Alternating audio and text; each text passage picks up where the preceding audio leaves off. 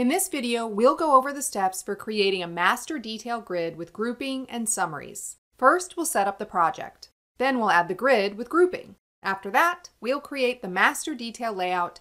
And finally, we'll go over formatting and summaries. Start by creating a new project and selecting the DevExtreme ASP.NET Core Application Template. Give it a name and click Next. Here we'll select the look and feel. I'll choose Material.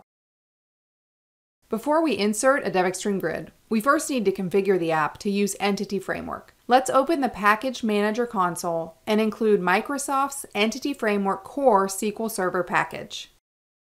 While with .NET Framework, there's a wizard which will scaffold the model and DbContext classes from an existing database. With .NET Core, this is done by using the Package Manager console. For this, we need to install Microsoft's Entity Framework Core Tools package. Once the package has been added, we can use the scaffold DbContext command. Note that I specified the output dir parameter, which makes sure the model and DbContext classes are created in a subfolder EF of the models folder.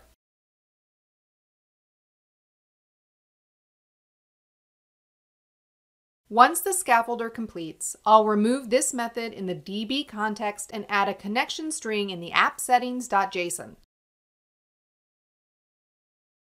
Let's build the project to make sure that everything is available. Now I just need to add the following lines of code in the configure services method of the startup class so we can use dependency injection in our controllers to obtain a DbContext. Now open the pages/index.cs HTML file and remove the sample grid that was added by the project template. Right-click and select Insert DevExtreme Control here. When the wizard pops up, select Data Grid on the first tab and click Next. On the second page, I'll select the DevAV DbContext, which was scaffolded by the EF tools. I'll select Orders at the Model dropdown, and I'll create a new Web API controller, Orders Controller. On the last page, I'll select a couple of columns to be displayed in the data grid.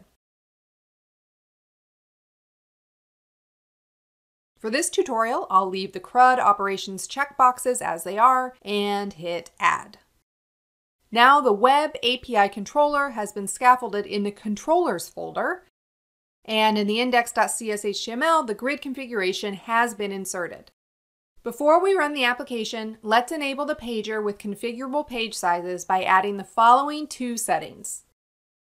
If we now run the application, you'll see that we have a data grid on our page with data being displayed from the DevAV database.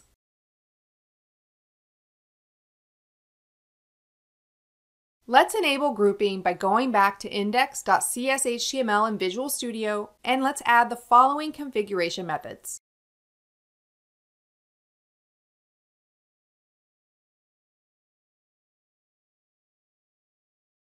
When I run the application, you'll see the group panel appear above the grid, and we can drag columns into the group panel.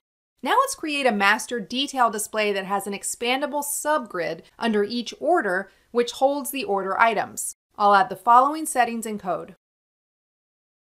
Next, put the cursor right after this portion of the code. Right-click and select Insert DevExtreme Control here, as we did before. On the first tab, I'll select Data Grid.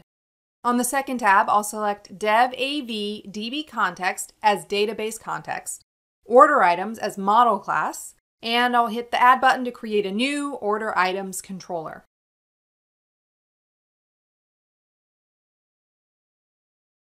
On the last tab, I'll select some of the columns and leave the checkboxes for CRUD operations unchecked and hit Add. After the wizard is completed, we'll see the configuration of the detail grid perfectly rendered in the detail template of the orders grid. There are two things we need to change. First, after the load action of the order items grid, we need to specify load parameters. We only want to display the items belonging to that specific order. This is done by adding the following code. This load params will feed the order ID of the current node into the load method of the detail grid. The second thing we need to do is change the OrderItemsController.get method's signature. We need to capture the order ID in this method to restrict the query being executed. Next, we can use the where extension method to perform a server-side filter on the order items query. If we run the app now, users are able to expand the order's rows and have the order items as a detail grid underneath its parent.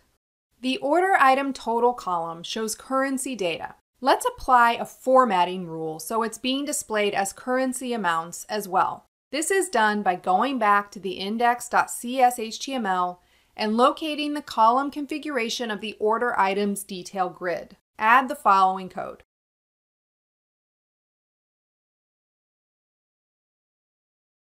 It would also be nice to be able to display the total number of order items as well as the total order amount in the footer of the detail grid. So let's add the following code to enable the footer row.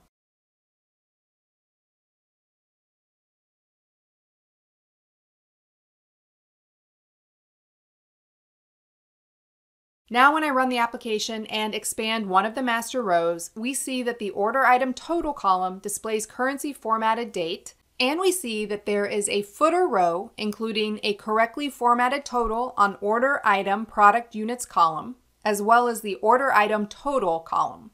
And that's it for this video. I hope you've enjoyed this overview on the DevExtreme Grid for MVC and ASP.NET Core. To learn more, make sure to check out our other videos or read our documentation.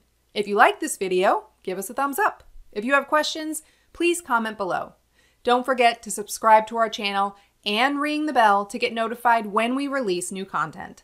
Thanks for watching, and thank you for choosing DevExpress.